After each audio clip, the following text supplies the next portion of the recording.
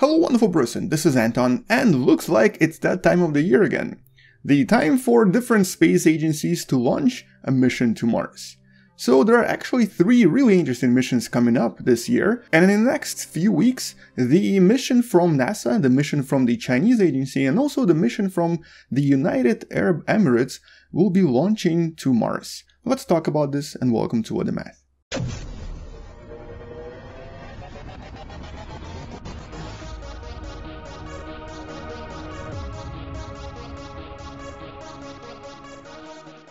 So every 26 months, Mars comes into just the right position for us to launch a mission there. And the reason why it happens every 26 months is basically related to orbits. Here you can see that Martian orbit takes longer than the orbit of Earth, so they only align with one another every 26 months.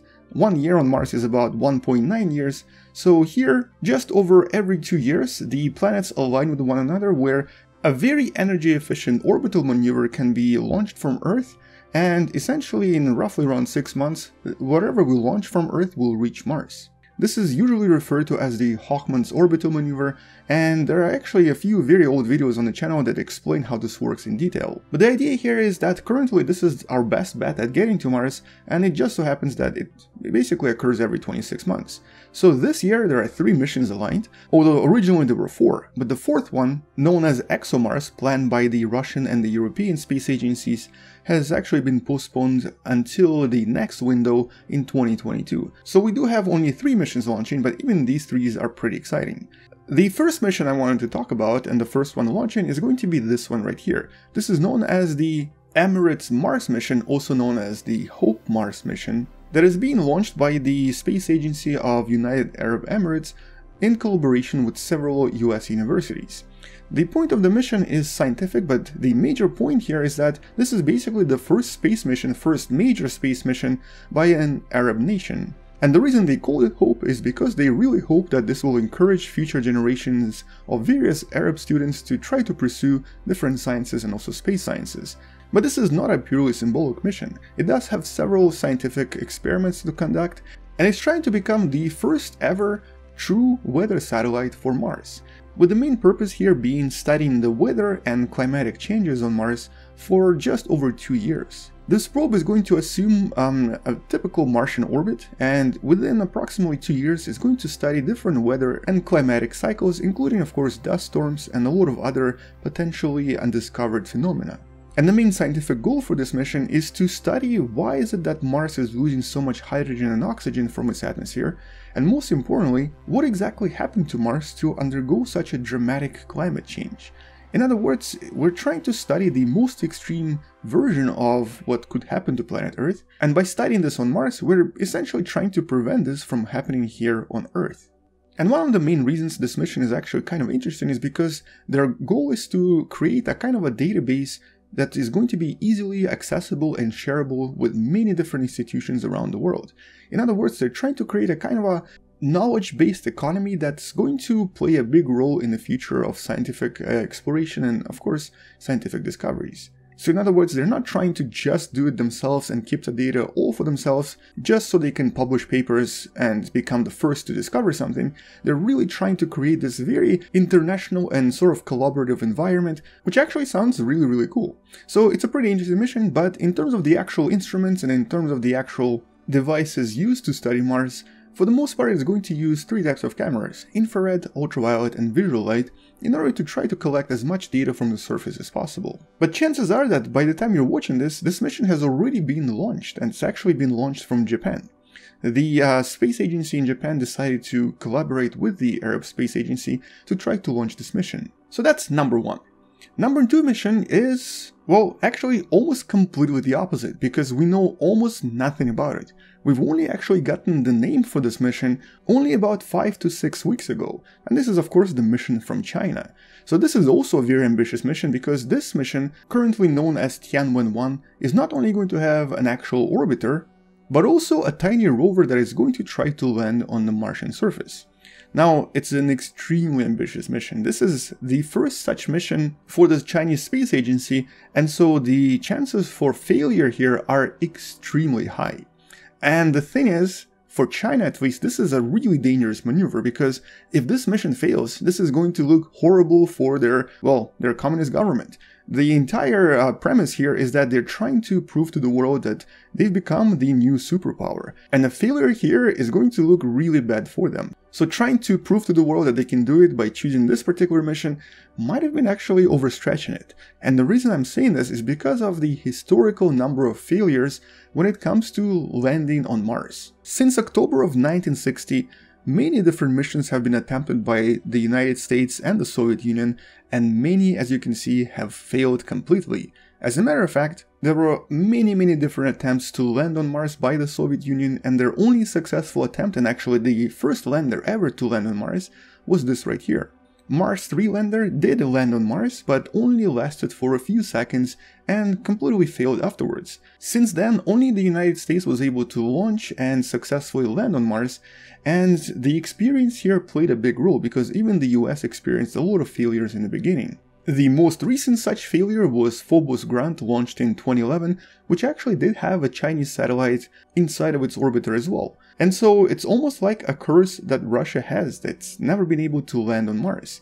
And it's not just Russia, European Space Agency has failed as well. Which hopefully makes you realize that landing on Mars is an extremely difficult task. It requires a lot of attempts, it requires a lot of different trials, and most importantly, it's one of those things that you kind of have to be ready to fail at. A successful mission here is extremely difficult. If Tianwen-1 succeeds here, it is going to be a huge achievement for China. But the success chance right now is extremely low, which is why I personally think it was probably a bad idea to do it that way. Mostly because right now China really doesn't need any more bad publicity. But it looks like they are going to be launching it in the next few weeks, so I guess we'll see how it goes when it actually arrives to Mars sometime early next year. Now, the main objective for this mission is to try to search for evidence of both current and also past life, by essentially using various scanners to try to scan the rocks and to try to discover what the Martian surface is hiding. From what we know so far, and it's actually not a lot, there seem to be a few rudimentary mineral scanners in the Tianwen-1 rover, but we don't really know much about it, and it does seem to be somewhat similar to their lunar rover that's currently exploring the far side of the moon. But once again, we don't really know the details about the mission because they don't really like to share a lot of stuff ahead of the missions. Also, unlike the lunar landing that was conducted a few years ago, this landing here is going to be a lot more difficult, mostly because there are several technologies at play here that China has never tested. One of them being so-called heat shields that China has never tested outside of laboratory conditions, the other one being the parachute technology that China has also never really tested in these thin air conditions. And it seems that they also are trying to use some sort of an airbag technology as well to try to land the rover, which once again gives yet another little chance for this mission to fail, because this is a pretty difficult maneuver to accomplish. So even though statistically their chances to succeed in this mission are currently kind of low, if they do manage to pull it off, it is definitely going to be a very exciting mission, not only for China but for the rest of the world as well, because, well, technically they'll break the curse of communist countries. They'll be the first communist country to land on the Red Planet. And the last, but definitely not least of the three missions, is the NASA's Perseverance rover. And this has to be the most ambitious mission ever attempted on Mars. Just like its sibling from back in 2012, the Curiosity rover, the new Perseverance rover is going to not have any solar panels. It's actually going to be operating using a nuclear reactor, so-called RTG. Its RTG is going to allow it to survive for at least 14 years and possibly even longer, and the current mission profile is, well, it's for 2 years, but it's probably going to be extended as the time goes by. But unlike the previous rovers, it also has a tiny attachment that's super exciting. It's going to have a helicopter inside, and this helicopter is going to be testing different theories and different ideas about potential flight on the Martian surface and in Martian atmosphere. And though the idea of a helicopter on Mars does sound kind of crazy, the theory and science behind it is actually totally sound. This mission has already been tested and retested many different times here on the planet, and we know that it should technically work. I believe Veritasium actually made a video about this mission and goes through the details of what exactly happens here and how all of this works. The name for the helicopter is Ingenuity, and its main purpose is to try to scan and also scout out the areas around the probe, around the Perseverance rover, to try to collect different samples for study.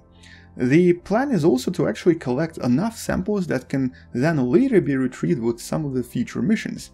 In other words, this is almost like a part 1 mission to try to collect samples that can then be retrieved by another mission in probably a few years. But the rover itself is also very exciting and has a lot of different devices and instruments in it. There are at least 23 different cameras, for example. There are 2 different microphones. There is a very exciting experiment known as MOXIE, or Mars Oxygen ISRU experiment, whose main purpose is to try to produce oxygen from the materials available on Mars. For this particular experiment, they're going to be using Martian carbon dioxide and are then going to try to convert it to oxygen. And if this experiment works, it means that we can actually scale it up for future missions to Mars, where humans can start using Martian atmosphere to produce necessary oxygen for us. It also has a very powerful ground-penetrating radar that's going to try to search for underground water deposits and also various salty brines that can be used for, well, water, because we also need that when we go to Mars. And lots more different instruments to try to measure minerals and materials around the Martian surface. The purpose of this mission is to serve as a kind of a scout and exploratory vehicle for future human missions to Mars. So it's not really searching for life here, it's also not really trying to determine any kind of theoretical value. It's truly trying to determine if Mars can serve as a potential platform for human life to survive. It's going to be conducting all sorts of experiments and searches to try to determine if humans can survive on Mars and if a future manned mission to Mars is going to be successful, or if we need to kind of cancel everything. And so honestly, of the triple mission that's planned to Mars, this has to be the most exciting one. And if this one succeeds, everyone is going to be super psyched to talk about it for years to come. All of the discoveries from this particular mission are going to definitely serve the scientific community in the future and will help us understand if humans one day can actually become an extraterrestrial species as well, and if we can actually settle other colonies somewhere out there.